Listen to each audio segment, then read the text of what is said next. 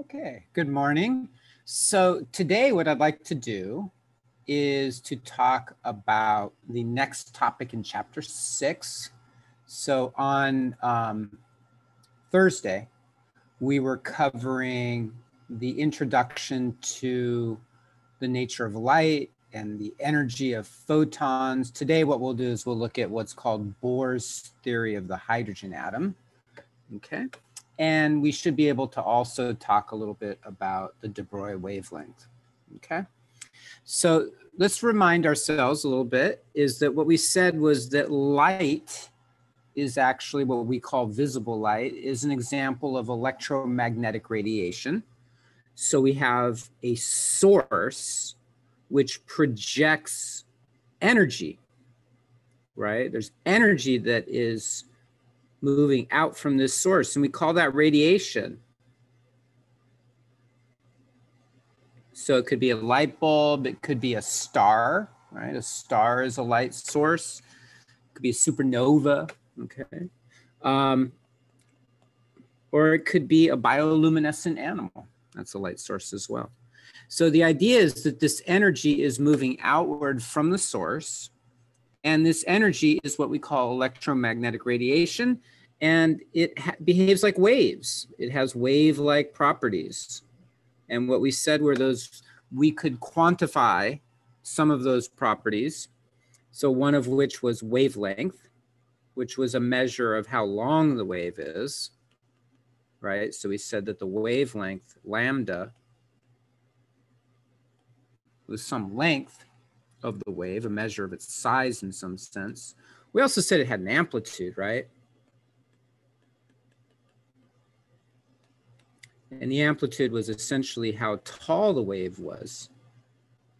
Okay, how tall it was. And then we said it also had a frequency. We used the symbol F, which was the number of vibrations that the wave undergoes. And the relationship between wavelength and frequency was that the longer the wave becomes, right? So this is a long wave right here. The lower the frequency becomes, because we said the frequency was the number of cycles that could fit in some period of time, which typically is a second, okay? So if you only get one cycle there, that's a pretty low frequency, right? On the other hand, if we had a shorter wavelength, then necessarily the frequency gets larger, right? Greater. So we called that high frequency. So this one was, long wavelength and low frequency. This one was short wavelength and high frequency. And we said that mathematically, those two properties were related by the speed of the wave. So the wave is moving, and the speed of that wave is the wavelength times the frequency, where for practical purposes, we will use a value of this speed as being 2.9979 times 10 to the 8th meters per second. And then we also said that we have a particle model. So we could say that these waves also behave like particles. So we called them photons. And we said that the photons have energy. Okay, and the energy of one photon was this Planck's constant times the frequency. Substituting in this relationship here, we also said it could be hc over lambda. Okay, the Planck constant comes up over and over again in the discussion of atomic matter. To 4 significant figures, this is the value of the Planck constant. Okay. So that was our discussion on Thursday relating these properties of waves. Today, what we want to do is look at, now we're going to go to the hydrogen atom. And we're going to pick the hydrogen atom because it is the simplest atom in the periodic table. The hydrogen atom has only one proton and one electron. So that makes it a pretty simple system. Now there are isotopes of hydrogen.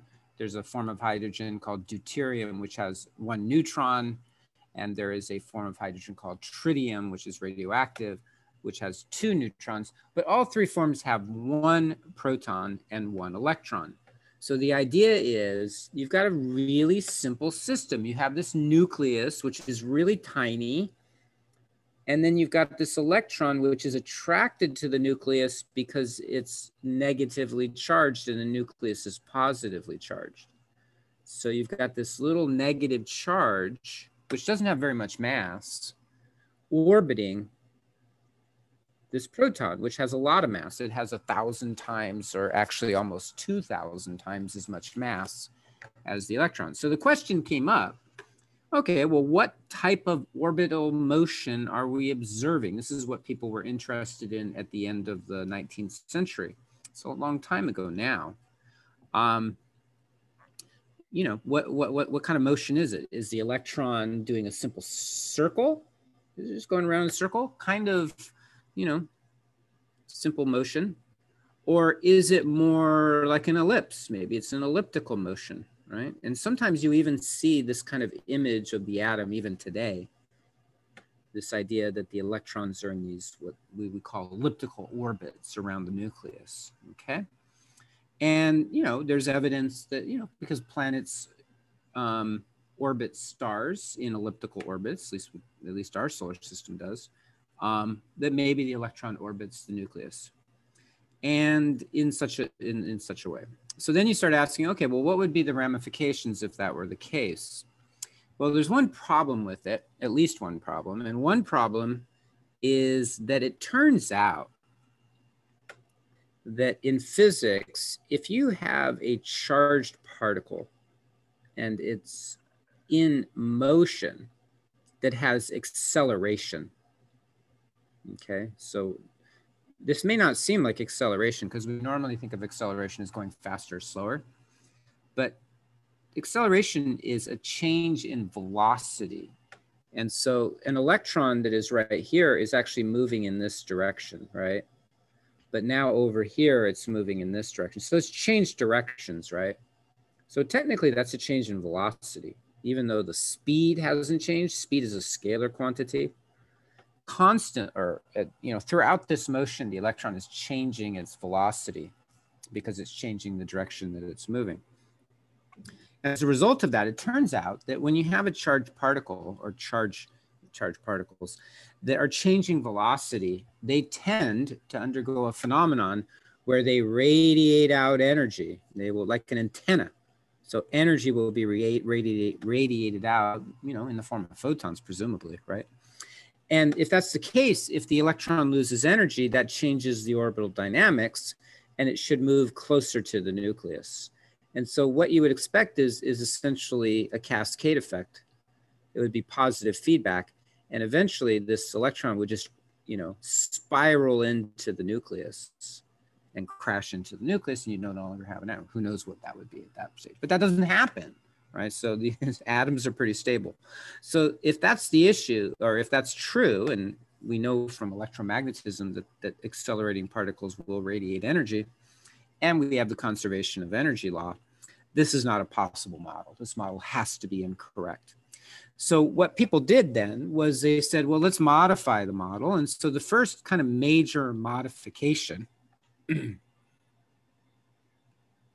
was this idea that you could have what we call stable orbits.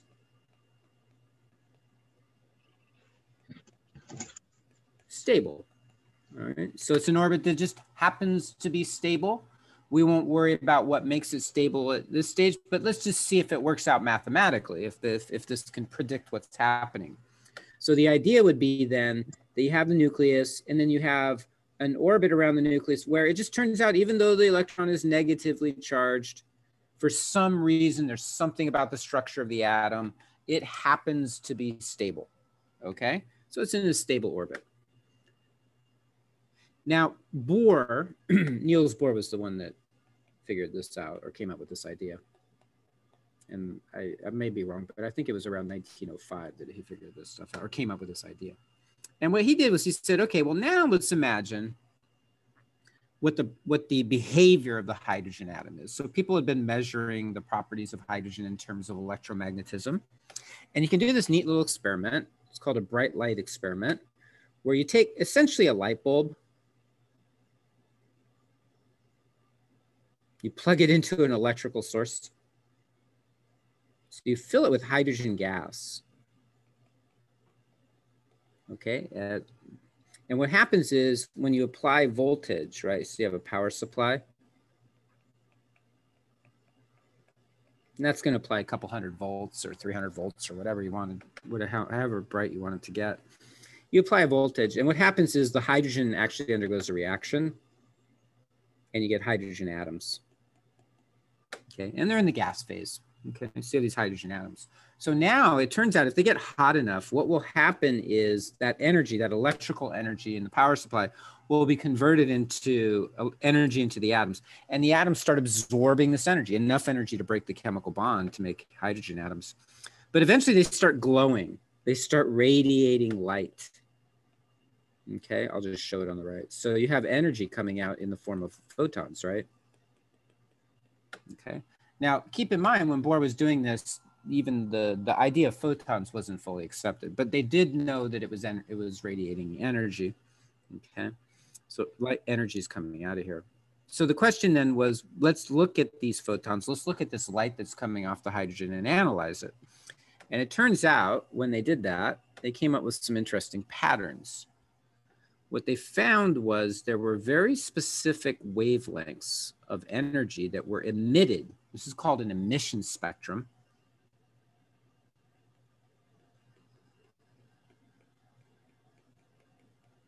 From the hydrogen atom.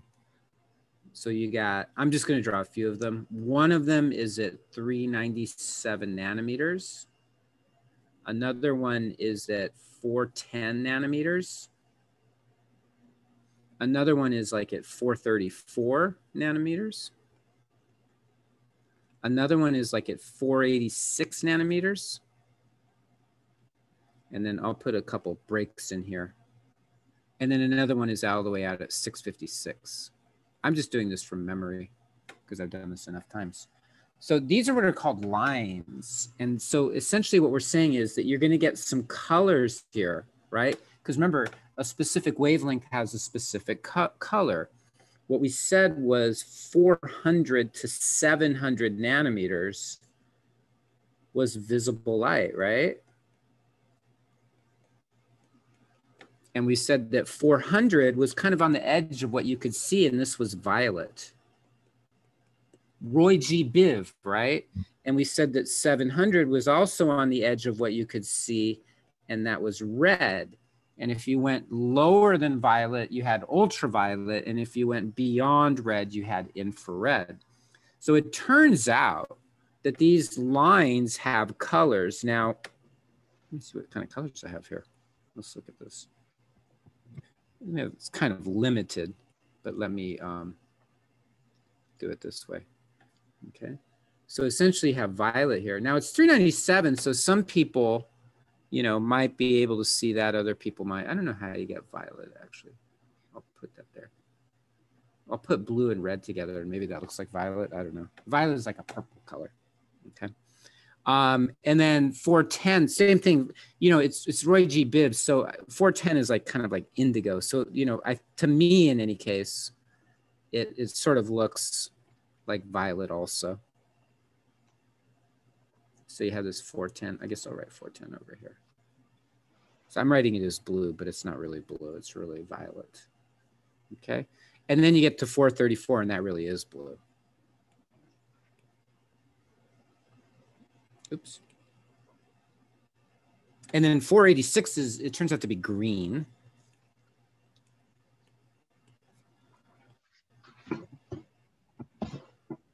So 486 is green. And then 656 is, hold on 1 second here. There we go. And 656 is red. That's an obvious one. Oops.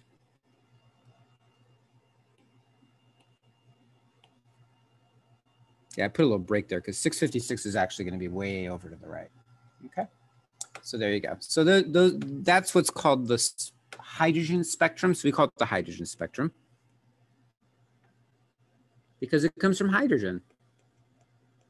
Now, what's really cool, or there's many things that are really cool about this. Astronomers can use this like to do amazing things, because it turns out these colors shift if an object that's emitting the light is moving away from you, the observer. So that means if something's moving away, the wavelengths change. And if they're moving away, it's called a redshift. So all the colors shift to the red. So what this does is it means, because stars are primarily made out of hydrogen, you can measure the spectrum from a star with a telescope.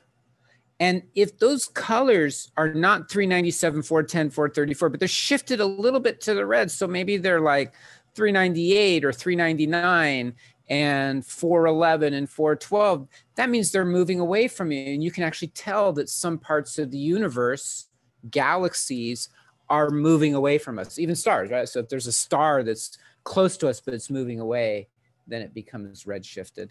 On the other hand, if they're moving closer to you, the frequencies get higher, the wavelengths get shorter, and they're moving towards you, and that's called a blue shift, because the colors are shifting over to the blue. So this gives astronomers an amazing tool to look at motions of light sources around the universe just by looking at the spectrum. And it's all, it's all something you can calculate out very nicely, and so you can figure out how fast they are, and then from that you can actually tell, through some logic and calculations, you can tell that in fact the universe is expanding. And so that was the actual evidence for the Big Bang, or is the primary piece of evidence, is that everything in the universe seems to be expanding. Space seems to be enlarging over time. And so it must have started at some point, and that would be called the Big Bang, okay? So 397, you may not be able to see that. Some people can't see it. Some people even have a struggle seeing 410. Most people can see 434, 486, and 656 without any problem, okay? So that's the hydrogen spectrum. So Bohr was really curious about this. He said, well, wait a minute, what's causing this? Like, why do we get these very specific colors out of the hydrogen atom when we heat it up? And we get this emission spectrum, right? So remember, the energy comes in from the electricity, the energy comes out in the form of photons. So a lot of research was done on that, and it turns out there were other lines that are invisible to our eyes. So once people were able to make high quality glass that didn't have as much in the way of impurities, we call it quartz glass. Once people were able to make vacuum chambers that could get the air out, once people were able to develop, better sensors and detectors, they were able to see that there's other lines as well. There's also a bunch of ultraviolet lines, UV lines. And there were also infrared lines.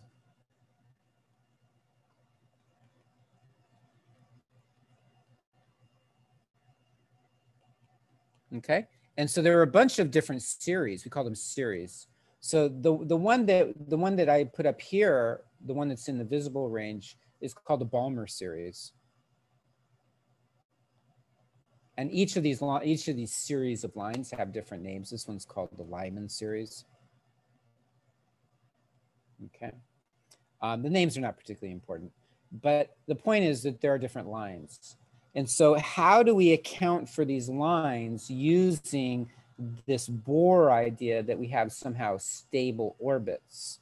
And so what he said was actually quite clever. He said that essentially what you are looking at when you see these lines, they represent photons emitted when an electron undergoes a transition from one stable orbit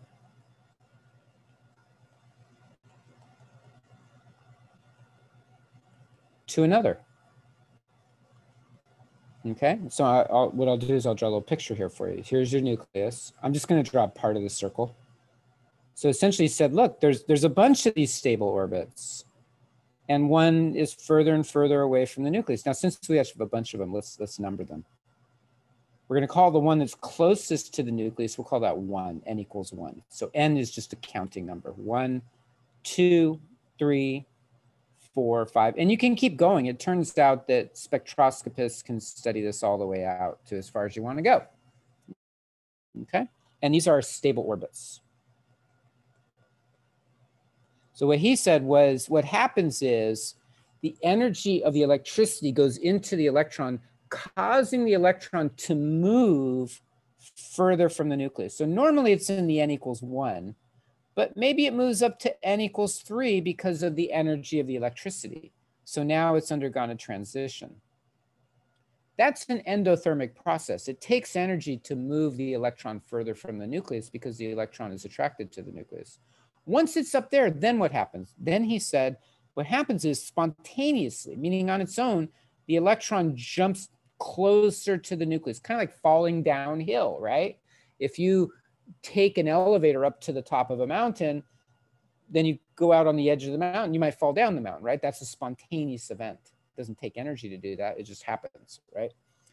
So the idea then would be that you undergo another transition. So this one is from the electricity. It doesn't happen on its own. This one does happen on its own. It's a spontaneous process. And then when this second process occurs, that's when the photon comes out. And that means the energy difference between those two states is going to be equal to the energy of the photon. And that's the key to Bohr's model, is that there's an energy matching that takes place. In other words, once the electron is up to this third level, there's a limit to what it can do. It has to jump down to the second level or the first level, but not in between, right? It can only go from one stable orbit to another stable orbit, not in between. So that means there's a limit to how much energy can come out of the atom, and that limit would be given by these energy levels here. So what he said was the energy of the photon that gets emitted, right, is equal to the energy difference. So I'll write it as, you know, E final minus E initial. So you, in a sense, when you measure that photon, right, you can measure this. We have a detector. That's what that line spectrum is doing. Even though we're measuring the wavelength, we know wavelength is related to energy, equals hc over lambda. So if you measure the wavelength, you are actually measuring the energy of the photon. By measuring the energy of the photon, you are actually measuring something about the atom if Bohr's model is correct, right? If it is true that there are these stable orbits and that what's happening is the electron is jumping from one level to another, it's true. You know, we know the law of conservation of energy is true. If that's true, if this model is true, then really when you measure the photon, you're measuring something about the atom, the energy levels of the atom, not the individual energies, but the difference in energies. It's analogous to what we talked about with internal energy in thermodynamics, thermochemistry. You don't generally measure how much internal energy an atom or a molecule has. You measure the difference. You measure delta E or delta H if you're talking about enthalpy, okay? But it is information about the atom. And so these are called transitions. A transition is, actually use that with like glasses if you have a prescription now. Transitions, meaning if you go outside, there's like, you know, there's a change in the color of your lenses to block out the ultraviolet light. If you come back in, it changes color again, back to the clear color, okay? They call it transitions, which it's a clever name. But the idea is this is a transition. So when the electron goes up, that's endothermic. When it comes out, that's exothermic, okay? And then there shouldn't really be much of a limit. You know, if the electron's on the 5th level, it should be able to go down to 4 or 3 or 2 or 1. It turns out there's statistical analyses you can do to see which ones are more probable. The more probable a transition, the brighter that light's going to be at that particular color. The less probable that transition, the lighter it's going to be. So it turns out some of these lines are really bright. Other ones are a little bit lighter. And so that has to just do with the statistical analysis of the probabilities of these transitions, okay? And, you know, you can also, when you do the spectroscopy of stars, you can also observe kind of interesting things, which is, for example, you know, light from a star might go through a dust cloud. And what happens is some of that light actually gets absorbed by the dust cloud before it gets here. So it turns out that sometimes these stars are missing colors. Why are they missing colors? It's because there are elements in the dust cloud that's actually absorbing the light from the stars behind it. So you don't see a full spectrum. So that you can use to determine what's in the dust cloud, because all of the material that we have in nature is made up of atoms. So these atoms are absorbing very specific colors. It's all really cool stuff. And people can learn a lot about the nature of the universe from all this, okay? So we have transitions. So let me talk just real briefly about the two types of transitions. The first one that we've already discussed is called emission. So emission is where the electron is jumping downhill. Because it's jumping downhill, it's emitting energy in the form of a photon. Now, atoms can emit energy in different ways, but the photon is the easiest way for it to happen. Okay, so there's emission. Then, and think of this as going downhill. The electron's going downhill. Then there's what we call absorption. So when a dust cloud is absorbing the light from a star, that's an absorption process. So absorption is uphill. So you can use electricity to make an electron go uphill, but you can also use a photon. If you put a photon in, and that photon happens to have exactly the same energy as the difference between these two states, then it can get absorbed. Now, there are rules that we won't go over about whether it gets absorbed or not, but the photon can get absorbed. That energy can be converted into the motion of the electron, into the potential energy of the electron as well. So this is uphill. That's called absorption. In the laboratory, you'll do an experiment called spectrophotometry, and spectrophotometry is about absorption, where the electron is moving uphill, okay?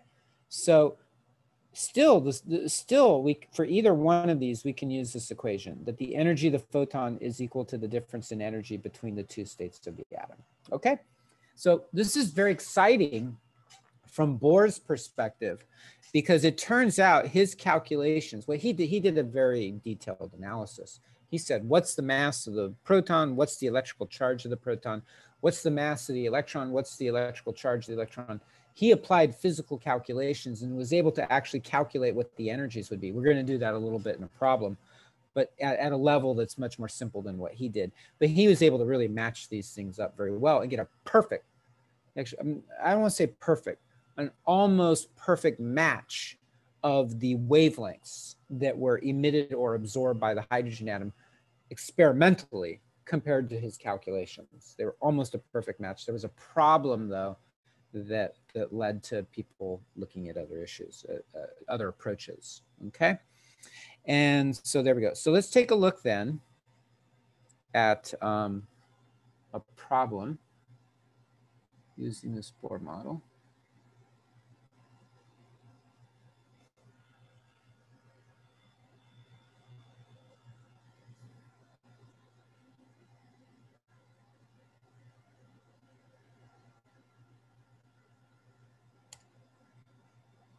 Okay, here we go. So this is the first type of problem on Alex. And it says we're going to calculate the wavelength of a spectral line from an energy diagram. Okay, so they're putting some cool prefixes in here, zeptojoules, right? A zepto is 10 to the minus 21, if my memory serves me correctly. Yeah, 10 to the minus 21. Atto is 10 to the minus, was it? Pico is 10 to the minus 12. Femto is 10 to the minus 15. Atto, A, is 10 to the minus 18. Zepto is 10 to the minus 21, Z. So lowercase z, because there's a zacto that's big, 10 to the positive 21, I think. And there is a 10 to the minus 24. I forget what it is, though. Okay. All right, so zepto. Take a look at this. There are 3 states there. So notice this is done in terms of what we call an energy level diagram. So it's not showing the actual shape of the orbits. It's just showing you like energies. Okay, so imagine the electron is in one of these levels. According to this picture, it looks like the electron is starting in level B and it's ending in level C. So that's an endothermic process, right? That's absorption if it involves a photon. It could be done through electricity too, but it's already not in the level A. Now, by the way, the lowest level closest to the nucleus is called the ground state. Okay, so actually the first question in there is what's the energy of the electron in the ground state? The ground state is the one closest to the nucleus, should be furthest downhill. Okay, so if you take a look at that, it's just you're just reading a graph here. Okay, and it looks to me as though the ground state, which is level A, well, it's between 400 and 600, right? So you just have to figure out what the units are. 400, or what the divisions are. 400, 440, 480. Nope, looks like it's 50 zeptojoules per unit, per division. 400, 450, 500, 550, 600. Yep. So it looks like it's right at 500. So that would be 500 zeptojoules for the energy of the ground state. Okay. What's the energy of the electron in the first excited state? So first excited state is the one just above the ground state. So ground state, first excited state, second excited state. If there were other levels, it'd be third, fourth, fifth, sixth, whatever. Okay. What's the energy of the electron in the excited state, first excited state? That would be level B, right? So level B looks like, here's 600. Now remember, when you do graphs like these, if it's a linear graph, you want, you know, 1 square to be 50 here. It should also be 50 here. Like sometimes people make mistakes. They'll do a sliding scale. They'll make a difference here 50, and then they'll make the difference here 70 or 80. That's not good unless you're doing a logarithmic scale. Okay, so B would be 700. So that's 700 zeptojoules. Okay. What? Okay. So if the electron makes the transition shown by the red arrow from B to C, will the photon be absorbed or emitted? Oh, that's obvious, right? If it's going from B to C, that's uphill, so that's absorbed. It's an absorption process. And then, I'm sorry, for some reason, oops, didn't mean to do that. Let me just make it smaller.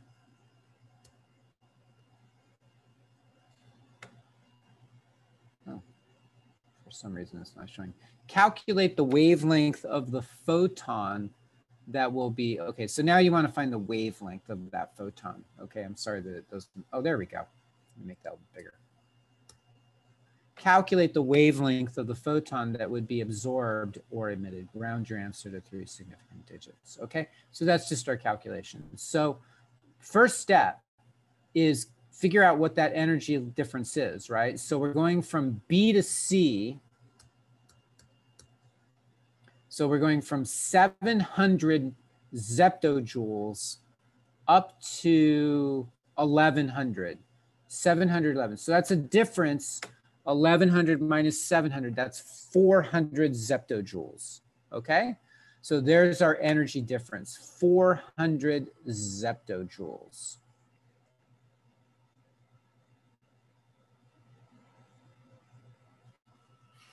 Okay, so I'm going to call it delta E. So this would be EC, right? Level C minus level B. Okay, delta E, right? So we said that was 1100 zeptojoules minus 700. By the way, you'll notice that if you went the other way for an emission, you'll get a negative, and that's actually true.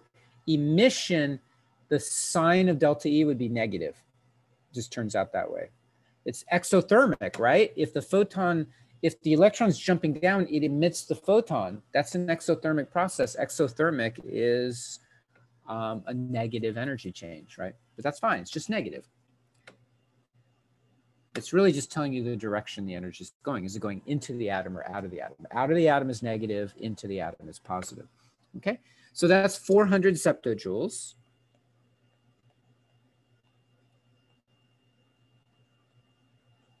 Okay, let's just go ahead and put in what zepto is. This would be 400 times 10 to the negative 21. Okay, and that would be 4.00 times 10 to the minus 19 joules, right? Yep, that sounds about right.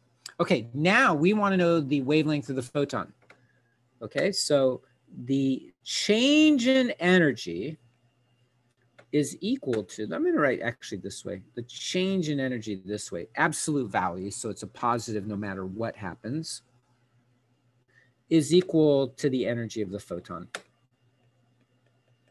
Okay, now the energy of the photon, we can calculate that by frequency or wavelength. In this problem, they want wavelength, so it's hc over lambda. Okay, I'll drop off the photon off of our subscript, and we'll just write that wavelength is equal to hc over E, where E is the energy of the photon. Okay, and there we go. We've got the energy of the photon in joules. I'm sorry, we've got the energy change of the atom in joules, but that's also the energy of the photon. So we know the energy of the photon in joules. H and C are just constants. Okay, now you want to make sure it's not in zepto, because then you'll have a problem with the units. I will put the units in this calculation this time, just so you can see it. Now, this is only 4 sig figs. Alex will probably want you to have more.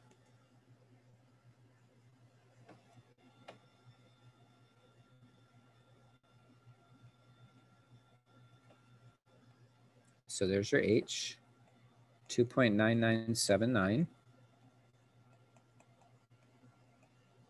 There's your C, right? And then your energy was 4.00 times 10 to the minus 19 joules. Okay, look at the units. Joules cancel, seconds cancel. You're going to get meters. Now, the only issue is, do they want nanometers, right? They may want nanometers, but that's fine. We can do that. Okay, so 6.626, that's H, 10 to the negative 34. Times 2.9979 times 10 to the 8 divided by 4.00 times 10 to the minus 19. Oh, okay. It looks like it's 4.97 times 10 to the minus 2467. It should be 7. They're picking the hydrogen atom. Well, actually, that's not the hydrogen atom. Hydrogen atom would be 4.86 times 10 less. So let's see. So they want, I just want to see what units they wanted in. Nanometers. They wanted in nanometers. That's fine. Okay. So let's put it into nanometers. So 4.97 times 10 to the minus 7 meters. A nanometer is 10 to the minus 9. Right? Nanos 10 to the minus 9. So what you get is 4.97. Now, how do you deal with the powers of 10? You have negative 7 as an exponent divided by negative 9. So you subtract the negative 9 from the negative 7. So negative 7 minus a minus 9 is negative 7 plus a 9. So that's plus 2. So times 10 to the 2 nanometers, right? Our meters are gone. And then 10 to the 2 is 100. So just multiply it by 100, 497. And there you go, 497 nanometers. Now, what color is that? It looks like it's green. 486 is green. 497 is pretty close to 486, so it's probably green. In other words, this atom, as it emits, or whatever it is, it could be a molecule too, but if it's an atom, when it emits the light, oh, this is absorption. It's going to absorb 497, okay? Could be an atom, could be a molecule, but this problem is really just about, can you calculate wavelength from the energy difference of this species, whatever this thing is, okay? And there you go, 497 nanometers. Remember, 10 to the minus 7 over 10 to the minus 9 is equal to 10 to the minus 7 minus a minus 9, which is equal to 10 to the minus 7 plus 9, which is equal to 10 to the 2, which is equal to 100. All right, I just wanted to show you that so you can take a look. Okay. All right, let's go back here. Make this a little smaller. Okay.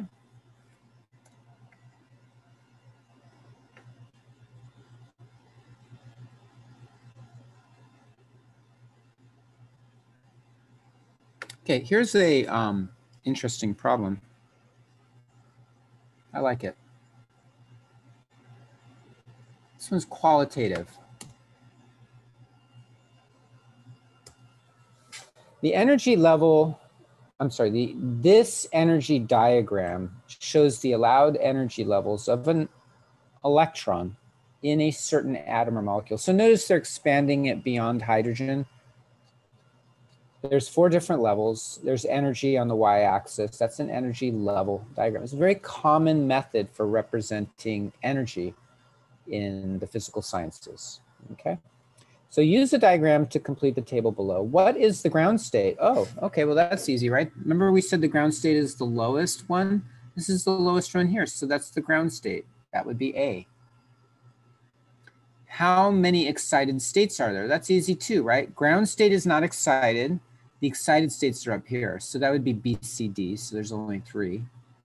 How many lines are in the absorption spectrum? Now that's an interesting question. So here, let me show you. You could go from A to B, right? Absorption is uphill. So we're only looking at transitions that go uphill. So A to B is 1. A to C is 2. A to D is 3. So there's 3. But remember, suppose the electron starts here. It could go to C, that's 4. It could go from B to D, that's 5. Or it could be here at C and it could go to D, so that'd be 6, right? D, there's nowhere to go up. There's nowhere to go up, right? So you can't have the absorption from D. There's nothing up there for it to absorb to. So it looks like it's 6. Which transition causes the emission of the shortest wavelength? Okay. Let's look at it this way. Let me rephrase it. What would give us the greatest energy difference? Which transition would be the greatest energy difference? It looks like it's A to D, right? That would be the biggest difference in energy. But then look at the equation. E of the photon is equal to hc over lambda, right? Over lambda. So if lambda gets larger, E gets smaller, or vice versa. If E gets smaller, lambda gets larger or longer. So in this one, they want the shortest wavelength. And then the last question is the longest wavelength, okay? I'm going to stop share here and just show you that relationship.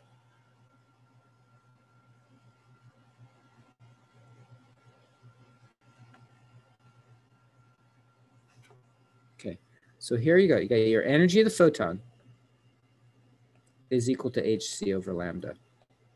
So see how they're inversely proportional? The larger the wavelength gets, the smaller this one gets, okay? So the greatest E would be, when this is the biggest, this would be the smallest, would be the shortest wavelength.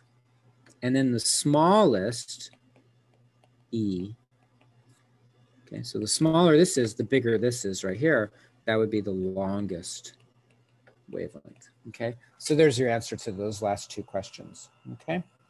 So energy, remember energy is proportional to frequency.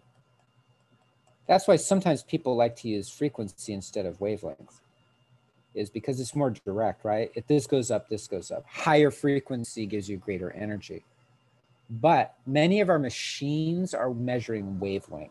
And that's the issue, is that our machines measure wavelength. Now they can calculate, it's not hard to calculate frequency from wavelength, but they generally measure wavelength. It really has to do with this idea that there are 2 devices. One's called a prism. And the prism is based on wavelength. It separates colors of light. And that's essentially wavelength. Right. And then you've got this thing called a monochromator. It does the same thing according to a different physical process, but it essentially separates light. Okay, it separates light based on their wavelength. So for that reason, we use wavelength. But the direct proportionality is really frequency and energy. Okay. So there you go. All right. And then the third one, stop share.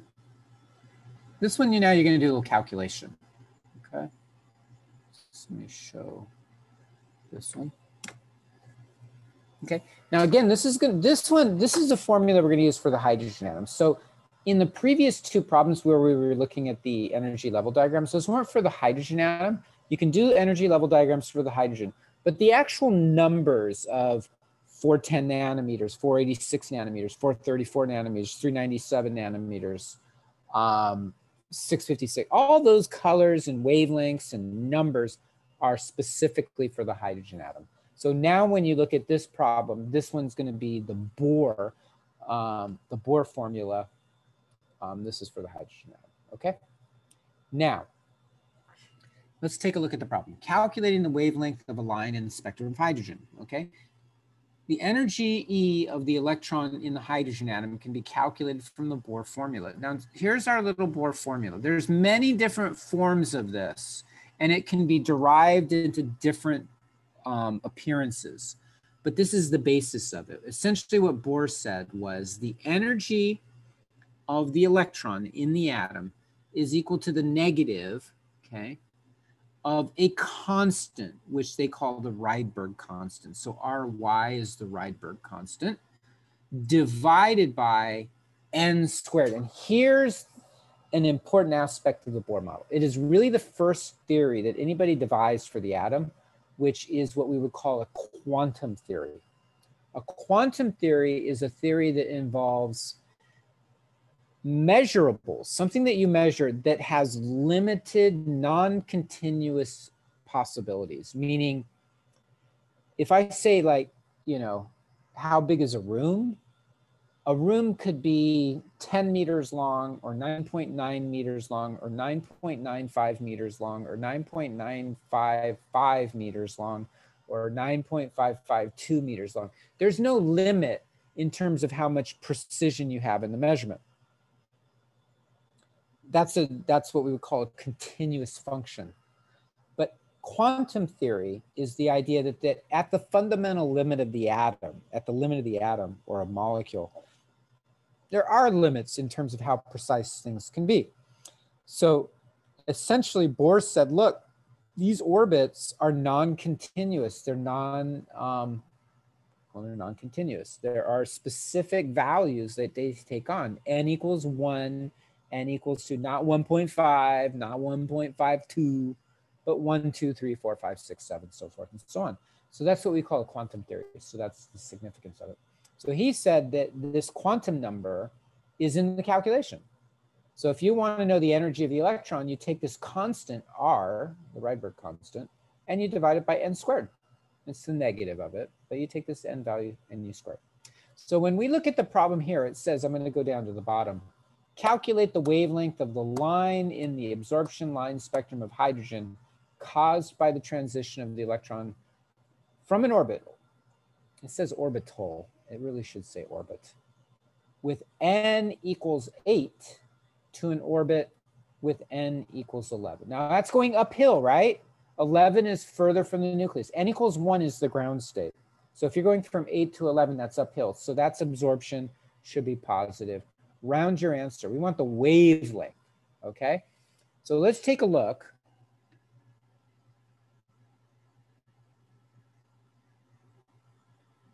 Let's take a look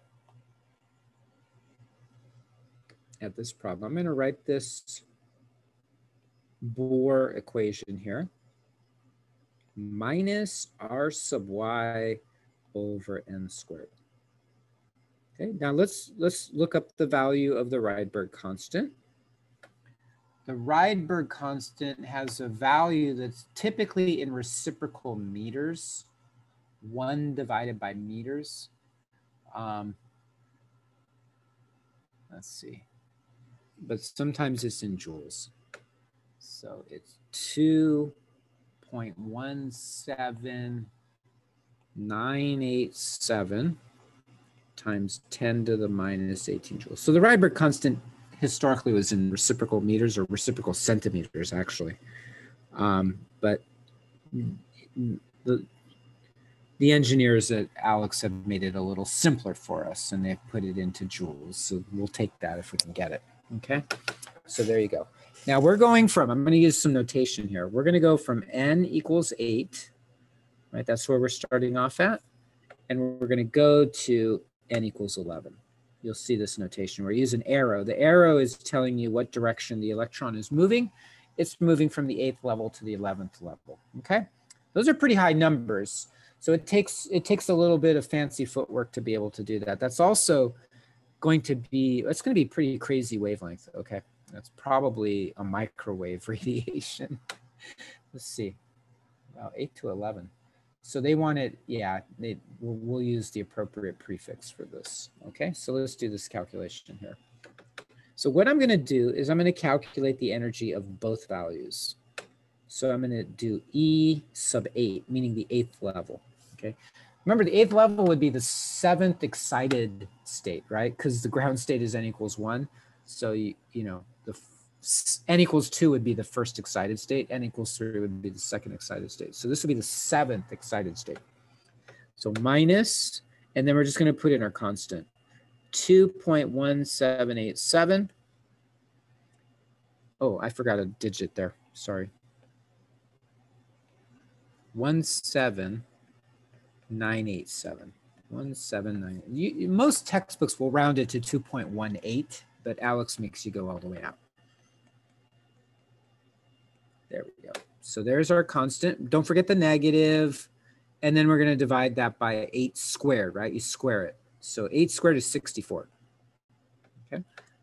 It's pretty, n equals 8 is a pretty big number. N equals 11 is even bigger. Now notice we're going to get a negative number here, but 2.17987 times 10 to the minus 18 divided by 64. By the way, the quantum number is an exact value, so don't limit it to 1 sig fig because n is equal to 8. It's an exact number. Okay, so you get minus 3.4060. How many? 1, 2, 3, 4, 5, 6. So 1, 2, 3, 4, 5, 4, 7 times 10 to the minus 20. Okay, because you're dividing it by 64, so that makes that exponent even more negative. Now let's do E11. This is going to be even smaller because you're going to divide it by 11 squared, which is 121. So minus 2.17987 times 10 to the minus 18 joules, and then we're going to divide that by 121, right? 11 squared is 121. So E11 is equal to, so 2.17987 times 10 to the minus 18 divided by 121. And it looks like it's negative 1.801545 times 10 to the minus 20 joules. Is that smaller? Yeah, it's smaller, right? Negative 1.8 compared to negative 3.4. Okay, so now we do the difference. So delta E is E final minus E initial. I don't want to put 1 and 2, E2 minus E1, because then you might think, oh, E2 is n equals 2 and E1 is n equals 1. No, that's not what we mean. It's the final minus the initial, okay? So that would be E final minus initial, E initial. So our final, it said it went from 8 to 11, right? So this is our final, and this is our initial. Okay, so E11 is minus 1.801545 minus to minus, so that's plus 3.406047, and that's all times 10 to the minus. Remember, they have the same exponent, 10 to the negative 20. So you can just add, you can just do the arithmetic with the decimal numbers, and then since they have the same exponent, you can just write times 10 to the minus 20. I'm just factoring it out, essentially. Okay, so it's going to be positive, right? you're adding a negative number to a positive number, but the positive number is greater. The absolute value of the positive number is greater than the absolute value of the negative number. So you're going to get a positive result. So 3.406047 minus 1.801545. And this is nice because you're going to get scientific notation. 1.60450 times 10 to the minus 20 joules. Now that's not what we want, right? We don't want the difference in energy. We want the wavelength of the photon that gets absorbed. And we know it's getting absorbed because it's going uphill, right? So now we want to convert this energy difference into a wavelength. Now, if this had been emission and we got a negative value, if you remember what I said the energy of the photon is equal to the absolute value of the difference in energy of the atom, of the hydrogen atom, right? So even if this had been emission and you had a negative delta E, take the absolute value of it to get the energy of the photon. We're not going to have negative energies of photons. It would be fine if we did. It's not a big problem, but it makes it easier if you don't. Okay? So that means the energy of the photon is going to be, again, 1.60450 times 10 to the negative 20 joules. Isn't that cool? Okay, so now we can do the same thing we did in a previous problem. Energy of a photon is hc over lambda. Lambda is hc over E. So that would be 6.626 times 10 to the negative 34 joules seconds. So there's your H. 2.9979 times 10 to the 8th meters per second. There's your HC.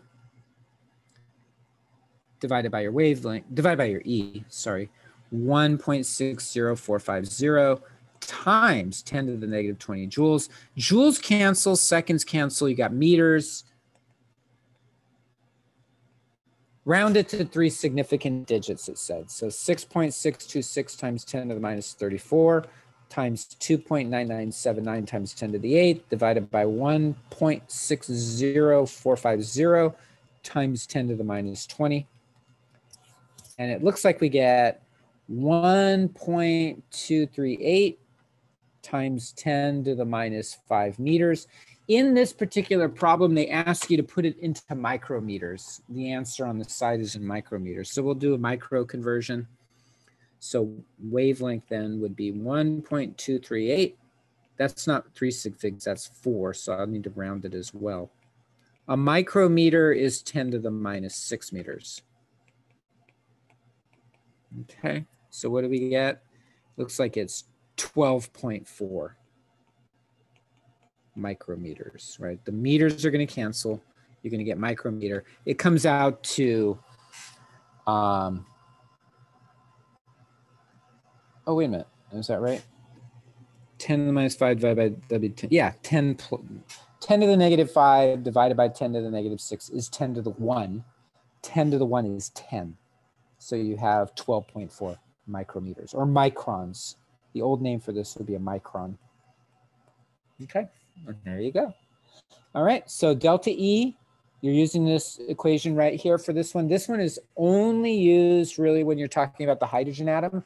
You can't use it for other elements unless they are very specifically modified to mimic the hydrogen atom. You can make another atom mimic a hydrogen atom by removing all but one electron. The whole basis of the Bohr model was this idea that you have a nucleus, which is a little point charge that's positive, and then one electron orbiting it, which is negatively charged. So the Bohr model works for that type of calculation, okay? To get to helium, helium has 2 electrons. Now you have a 3-body system. You have a nucleus and 2 electrons that are in orbit. That creates all kinds of mayhem in terms of the calculation. And in fact, the Bohr model cannot accurately predict the line spectra from any other element other than hydrogen, unless those elements have been modified so that they only have 1 electron. The Bohr model works only for the 1 electron system. Okay, and there you go. So those are the problems. So a couple of them are qualitative, really, and then one of them is, you know, real calculation there. Now, what I want to do is go through one more section today. Okay. And that section is 6.4.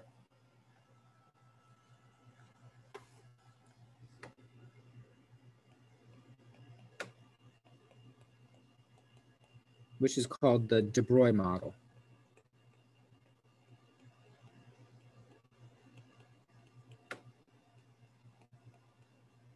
Okay, this is really cool. And the reason I want to talk about it, there's only one type of problem you have to do, but it's a pretty tricky problem and it's pretty involved. But I want to give you the idea. So here's what happened. So Bohr came up with this theory. It was a great theory. He tried to modify it for other elements like helium. He tried all kinds of ideas, very clever guy.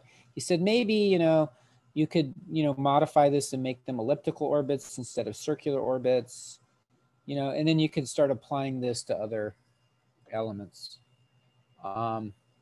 It turns out that if you really, really, really carefully study the hydrogen spectrum, this model just doesn't work. It can't describe little fine details. It turns out like each of these lines, so like if this is the 397 nanometer line, it turns out if you really study it carefully, it actually, there's two different lines that are really close to each other.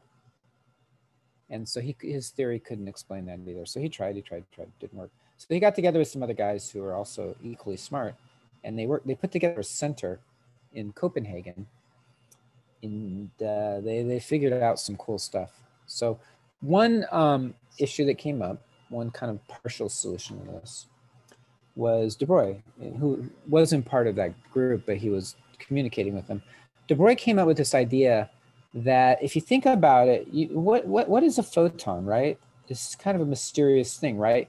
We know it has energy, and Einstein was able to show that it makes sense to think of light as existing as these little photons, these little particles. But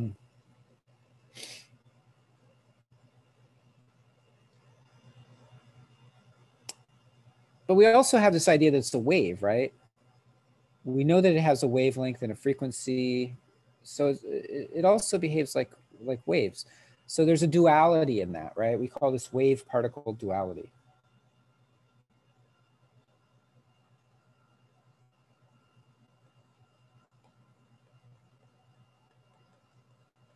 So under some circumstances, light behaves as a wave, but under other circumstances, it behaves like a particle.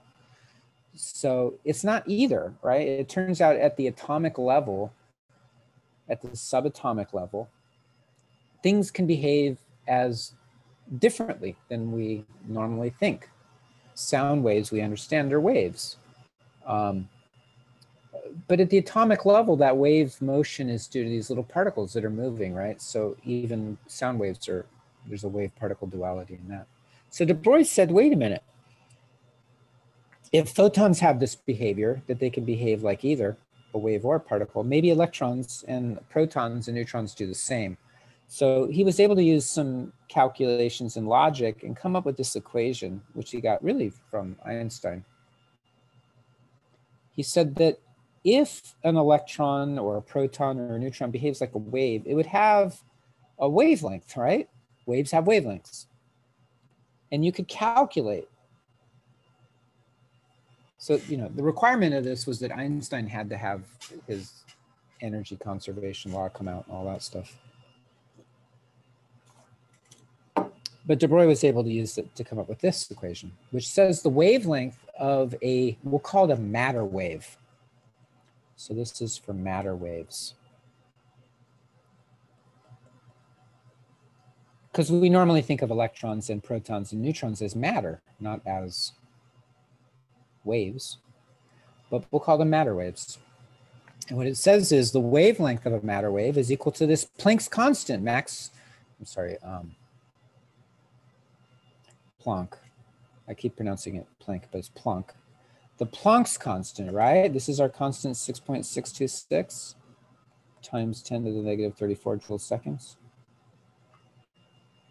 divided by what's called the linear momentum. This is called momentum. And momentum is the mass of a particle or an object, times its speed. If it's moving in one dimension, we could just use speed. If it's a more complicated motion, it would be velocity. Okay, so we'll use v for velocity. So the momentum is mv, mass times velocity. Okay, so in other words, if you have a matter wave, it has a mass. If it's moving, it has a velocity. You can calculate the wavelength. Okay. Now, it was ridiculed. People didn't believe it at first. But it turns out some people very quickly did some experiments where they actually, what they did was they said, well, waves can undergo diffraction. They exhibit this behavior called diffraction, which is kind of like refraction in a sense, from a practical sense. Essentially, the idea is this: if you send waves, right? So these are waves, and they interact with something that's close to the size of the wave, like close to the wavelength. How big is a wave? Well, a wave has an amplitude, but it also has a wavelength, right? So we'll use wavelength. So if the wavelength of the wave is close to the size of some object, they will interact with each other in such a way that the waves will come off of the object, okay? It's a statistical phenomenon too. So it's not just one object, you have to have a bunch of them, okay? But they will come off at specific angles. So there's an angle they'll come off at. And that angle depends on how big the object is. So these could be atoms, like gold atoms, for example. But it also depends on the wavelength. It depends on the wavelength of the waves. So it depends on the wavelength and it depends on the size of these particles. And so if the wavelength is close to the size of the particles, then what happens is you get this phenomenon called diffraction. And so you'll get the waves will diffract off at specific angles. Okay, so if I change the wave, I make it a different wavelength, we'll get a different angle. If I change the size of these particles, we'll get a different angle, right? That's a wave phenomenon. It's not a particle phenomenon, okay? So what happened was de Broglie came up with this idea that electrons, protons, and neutrons are actually waves, at least under some circumstances. And people didn't believe it until someone did the experiment. They essentially took electrons. So they took electrons and they diffracted them off of surfaces of metals, and they found that they came off at these angles that matched up very nicely with the diffraction law. Okay, so that means they were behaving, turns out they were behaving like X-rays. X-rays had the same wavelength. So that means that these electrons actually have wavelength. And if they have wavelengths, that means that they are actually behaving like waves. So de Broglie was right. He was absolutely right. They behave like waves. And so we have this very simple equation. Oops. We have this very simple equation. The wavelength is equal to h over p, which is h over mv. The mass of the electron is equal to, oh man, 9.109 times 10 to the negative 31 kilograms. Okay, there's your mass. So it turns out if you do a simple calculation, you say, hey, let's make the velocity of the electron. So it's moving, right? Let's make it, I don't know, 100 meters per second, which is a couple hundred miles an hour. That's simple. Then you could calculate the wavelength, right? It'd be very simple. We've got a constant up here. So here's what happens. You get 6.626 times 10 to the negative 34 joule seconds. You divide that by the mass, 9.109, times 10 to the minus 31 kilograms. It's pretty small, right? Pretty light particle. And then 100 meters per second. I'm just making up 100 meters per second because it's a reasonable number. Okay. So it's not an outrageous number. Like, it's not the speed of light.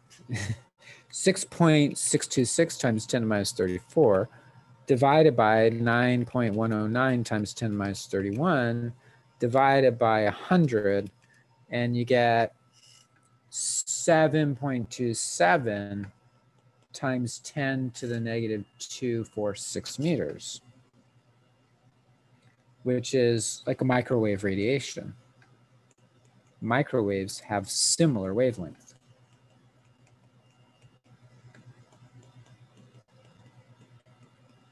Okay, so what happens then is it turns out that you can calculate very simply what the wavelength of these electrons would be. And they match up pretty nicely with the electromagnetic spectrum. And so if you move them faster, they move to shorter wavelengths. So if they move fast enough, they behave like visible light. Doesn't mean you can see with them, but they undergo diffraction like visible light would. That's not, who needs that though? We've got visible light. But if you make them go fast enough, they start to behave like X-rays. And so that means that you can use them to image, to produce like experiments which image molecules and atoms and atomic structures that are really small. So X-ray diffraction is a nice method, but we can also use electron diffraction. And so scanning electron microscopy, transmission electron microscopy are all based on the idea that these electrons, accelerated to a high enough speed, will behave in such a way that they mimic X-rays, and you can create amazing images with them. Okay, so what does that mean in terms of the physics now? What that means is they're behaving like waves. And so waves have very different properties from particles. They have wavelengths, they have amplitude, they have frequency, they have speed, right? But particles can also have a speed. But now we're talking about wavelength, frequency, amplitude. These are the sort of the properties that we talk about in terms of waves. So that means that, we have to think of the atom as not having particles moving around the nucleus, but having waves that are somehow moving around the nucleus. Okay, and that brings us up to that discussion that we had a little bit last week, which was this issue of standing waves versus, standing waves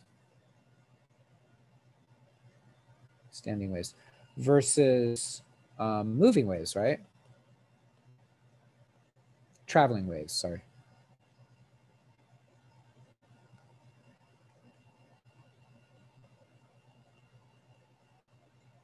All right, so the waves that we've been talking about were traveling waves, but it turns out for the electron, a better model for its behavior is a standing wave.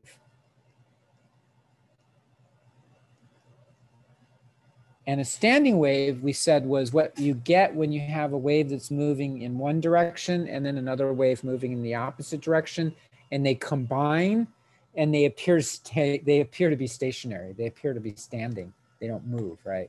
They are actually moving. There's a motion of it, but it appears as though they're not moving. We observe these sorts of waves in musical instruments. So a guitar, a violin, right? There's a certain wavelength. There's a certain length of the string. You pluck it and it vibrates. Drums. So when you hit a drum, it's essentially a two-dimensional standing wave, and you get these standing waves, okay? So essentially what, Erwin Schrödinger said was that if the electron behaves like a wave, there must be an equation. Waves have equations, they have functions.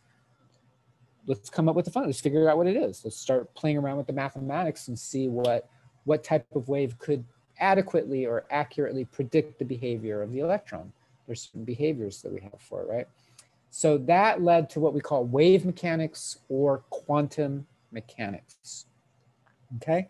Now we're going to get into that tomorrow.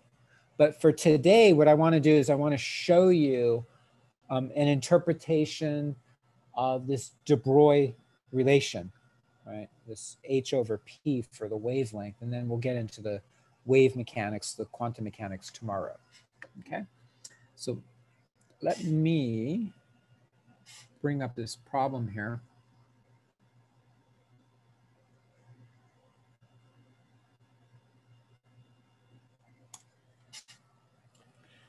Which says, understanding the meaning of the deBroglie wavelength, okay? Imagine an alternate universe where the value of the Planck constant is no longer 6.626 times 10 to the negative 34 joules second, but it's 6.626 times 10 to the negative 36 joules seconds. In that universe, which of the following objects would require quantum mechanics to describe? That is, would show both particle and wave properties. Which objects would behave like everyday objects and be adequately described by classical mechanics? Okay. So I'm not going to do all four. I'm just going to do two of them. Okay. I'm going to do the last two. Okay. Let's do the bacterium with a mass of 9 picograms. That's 1 micrometer long, moving at 4 micrometers per second. And then we'll do the buckyball with a mass of 1.2 times 10 to the negative 21 grams, 0.7 nanometers wide, moving at 20 meters per second. Okay. Actually, you know what? Yeah, we'll do that. Let's do the last two. Okay. So here's the approach that you want to take. You just have to kind of interpret. What you want to do is they're giving you the size of the object. Okay.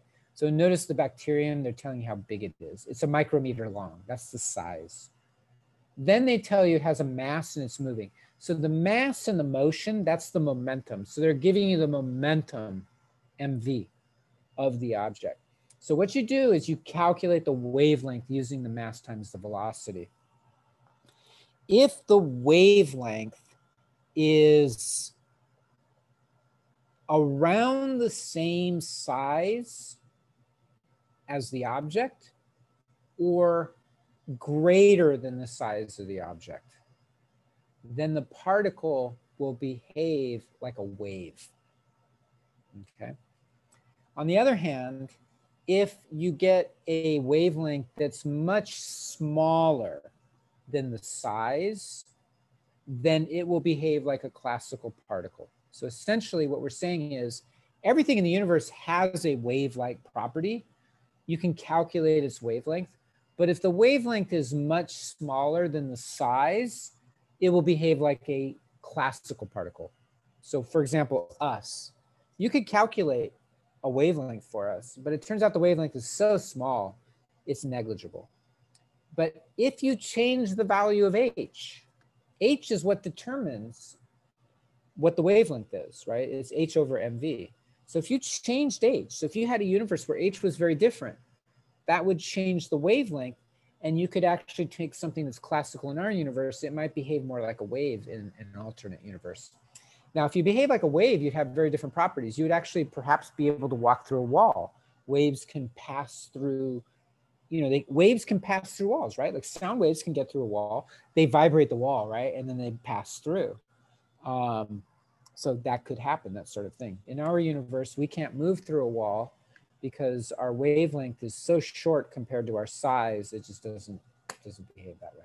Okay, so the value of the Planck constant is 6.62607 times 10 to the negative 36 joules second.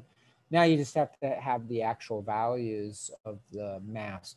Now they get you with units in this one. So you're going to see all kinds of different units for size, micrometers, millimeters, kilometers. Same thing with mass. They're going to give you picograms, kilograms, grams. Just bring it out to the MKS system, meters, kilograms, seconds. Make everything MKS so that you can compare apples to apples and oranges to oranges, okay? So let me take a look. Let's take a look at, we're going to do the bacterium first.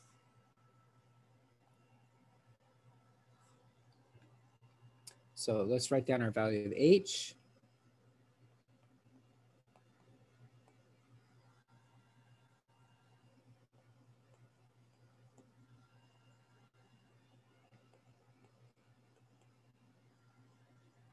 that's not a big difference. It's 100 times smaller. You know, I don't think it's going to make that big of a difference for most things. It will take things that are sort of on the edge of being quantum. And let's do the bacterium.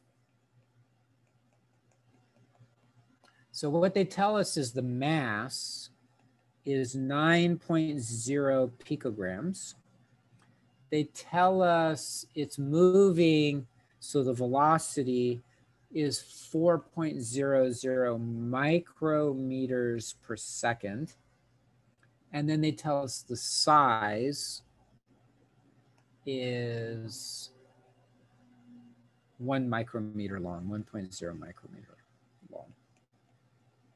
Okay, micrometer, 10 to the minus 6. Okay, so how do we deal with this? Again, put everything in MKS. So let's do the size in MKS. Size, this is easy. Micro is 10 to the minus 6, so 1.0 times 10 to the minus 6 meters. Okay, so tiny, right? That's like, it's small. Well, it's a bacterium, right? It's tiny. You probably can't see that with your eye. I think something has to be like 50 micrometers before you can see it with your eye. Okay? Maybe 100 micrometers. Okay, so there's you got your size. That's easy enough. Now we calculate the wavelength, but let's put everything in the MKS system. So H is already MKS. Remember, joules is kilogram meters squared per second squared, so that's already MKS. But the mass is in picograms. We need it in kilograms. So the mass is 9.0 picograms. So pico's 10 to the minus 12.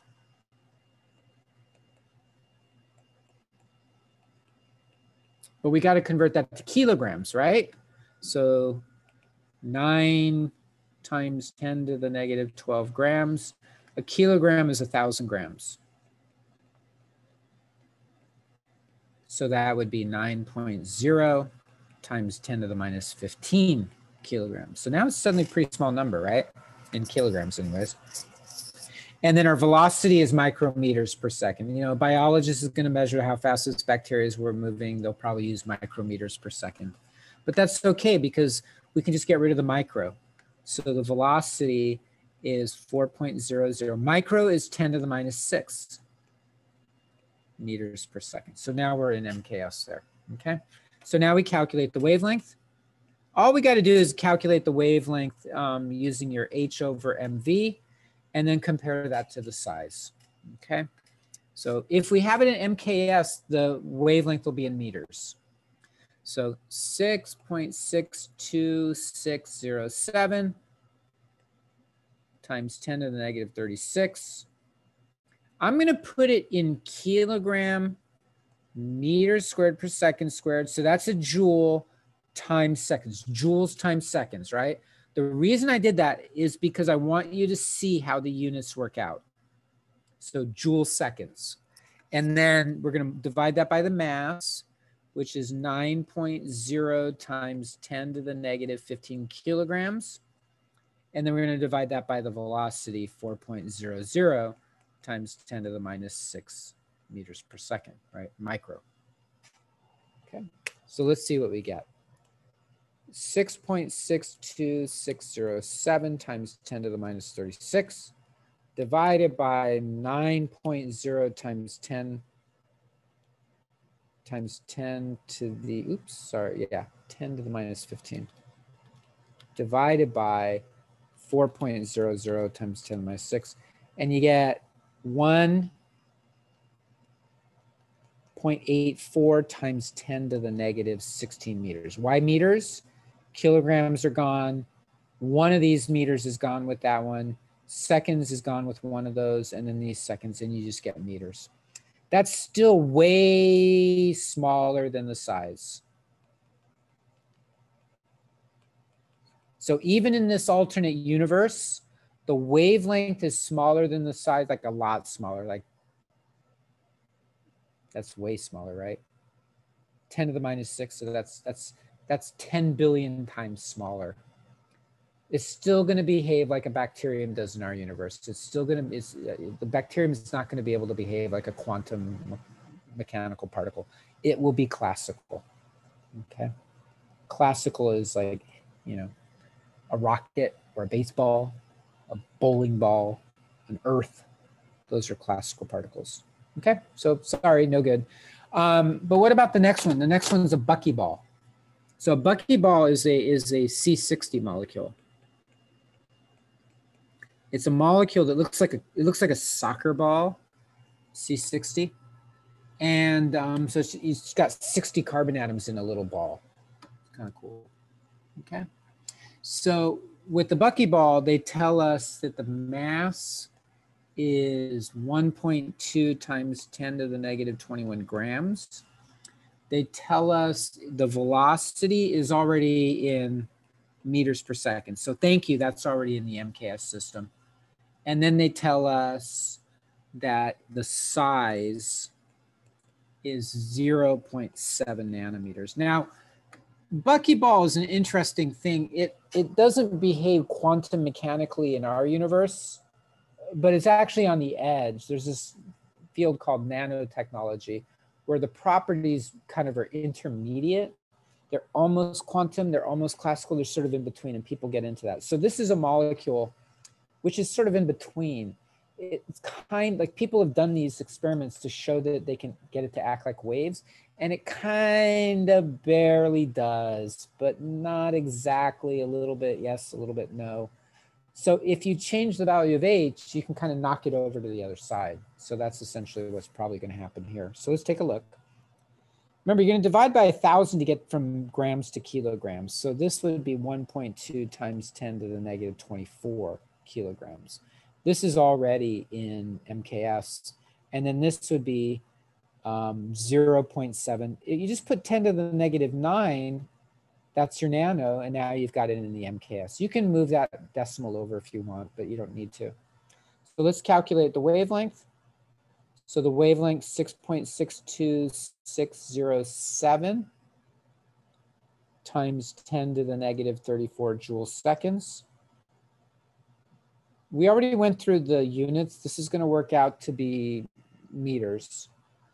And then your MV would be 20 meters per second. And then your velocity, I'm sorry, your mass would be, that's your velocity, sorry, that's the V. And then your mass would be 1.2 times 10 to the negative 24 kilograms. Okay, so see if you put joule seconds, it doesn't look like the units work out, but they really do, because joule is kilogram meter squared per second squared. So what happens is, you know, this is all going to cancel out into meters. Okay, so let's see what happens. If we get a wavelength that's a lot smaller than 0.7 times 10 to the negative 9. So if we get like, you know, 10 to the minus 11 meters, 10 to the minus 12 meters, then it's going to behave classically. But if you get a wavelength that's like, you know, 10 to the minus 9, 10 to the minus 10, 10 to the minus 8, then the size is smaller, right? 10 to the minus 9 is smaller than 10 to the minus 8, then it behaves like a quantum particle. So let's see what we get. 6.6260. We don't really need all those sig figs because we're not calculating the actual value. We're just trying to see how close it is to the size. And you get smaller. It's actually smaller. 2.76 times 10 to the minus 11 meters. Okay, well, let's see. So this one is 7. So here's your size. 7 times 10 to the minus 10 meter. Now that's really close, right?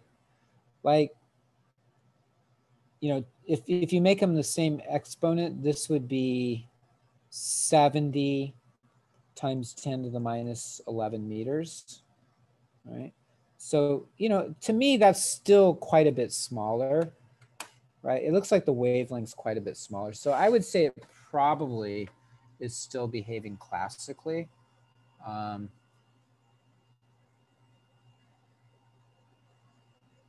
You know, the deBroglie wavelength is still smaller, so it's probably still acting like a classical particle. We're getting closer, right? So in order for this to actually have kind of worked, what would have happened is we would have probably needed to make this, you know, minus 37, All right, so if you'd made this minus 37, then that would have made this minus 10. And so now 2.76 times 10 to the minus 10 is like, you know, now that's small, you know, it's still smaller than this, but it's really, really close, okay? So even with the 10 to the minus 30, even the buckyball seems to behave like a classical particle, okay? You gotta have smaller value of h. So, you know, 10 to the minus 40, now that would make that much, much smaller. And if it were 10 to the minus 40, oh, actually, I'm sorry. Did I put the wrong number? I put minus 34. I meant this to be minus 36. All right. How did I make that mistake? I just went back to my regular kind of negative 34. This is actually negative 36. So let me try this again. I'm going to erase this.